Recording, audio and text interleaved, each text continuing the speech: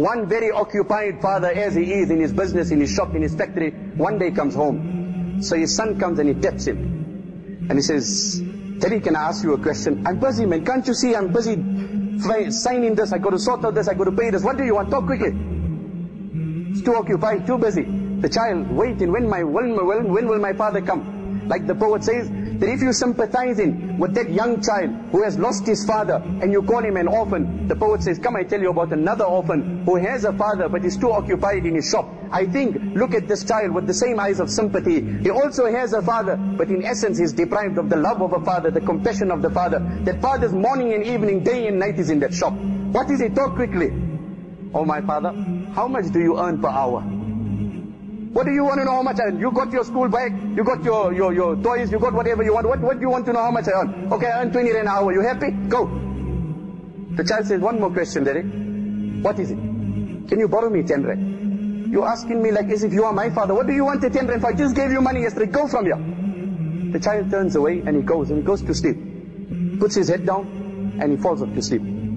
As the moments pass and the father's tension settles, the thought crosses his heart, after all, it's my beloved, my son. If I can't give him money, who is going to give him? So he comes to him and he taps him and he says, my son, my beloved son, sorry, tell me what you want. You want the 10 rand, here, have it. So the child lifts his pillow, takes the 10 rand and he puts it under the pillow. And while the child is doing that, the father sees another 10 rand. So he says, oh my son, you've been asking me for one 10 rand. I've given to you, I apologize, but I see you have another 10 rand. He says, oh my father, I have been saving money. And now that you have told me that you earn 20 rands an hour, I want to ask you, can I buy 1 hour from you tomorrow so that you can come home early, so at least I can have 1 hour with my father after 5 months.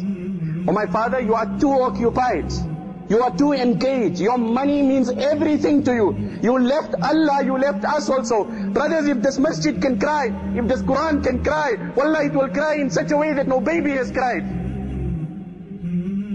You left Allah, you deserted Allah, you abandoned Allah. Now you came unto us, you left mommy, you left me. Your shop, your empire, your kingdom knows no bounds. So here is my 20 rand. Can I put it in your pocket and humbly ask you and implore you, please come home early tomorrow, Appa. I want to sit with you. May Allah let this incident penetrate into our hearts and our minds, and may He grant us contentment to devote the remaining part of our life to His obedience. Wa akhiru da'wana alhamdulillahi rabbil alameen.